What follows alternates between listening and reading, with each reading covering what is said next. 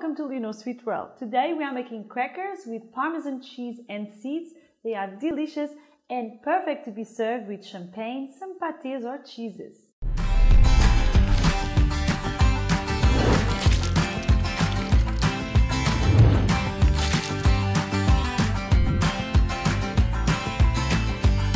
We will need 220 grams of flour, 1.5 teaspoons of salt, a pinch of ground cayenne pepper, 80 grams of unsalted butter cold and diced, 80 grams finely grated Parmesan cheese, 1 beaten egg, 50 ml of water, 3 tablespoons sesame seeds and 3 tablespoons poppy seeds. Place the flour,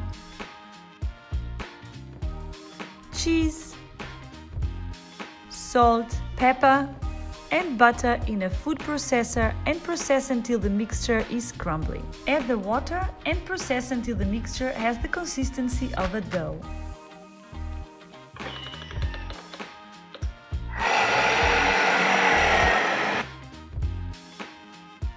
Now transfer the dough to a lightly floured surface. Roll in a cylindrical shape about 4 cm in diameter. Wrap in cling film and place in the refrigerator for about 10 minutes. To cover the roll, spread the sesame and poppy seeds on a clean tray.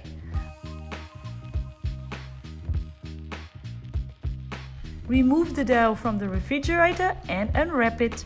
Brush the dough with the beaten egg and roll it over the seed mixture until it's evenly covered.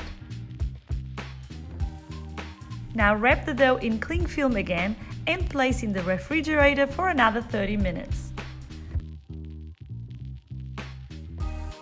Remove the dough from the refrigerator and unwrap it. Cut into slices about 4 mm or 2.5 inches thick. Arrange the slices on baking trays covered with parchment paper, spacing them slightly apart as they will grow during cooking. And now cook them in a preheated oven at 150 degrees Celsius or 300 Fahrenheit for about 25 minutes or until lightly browned. Remove from the oven and let them cool down completely. You can store them in an airtight container for 2 weeks. I hope you enjoy them and I hope to see you on my next video. Bye!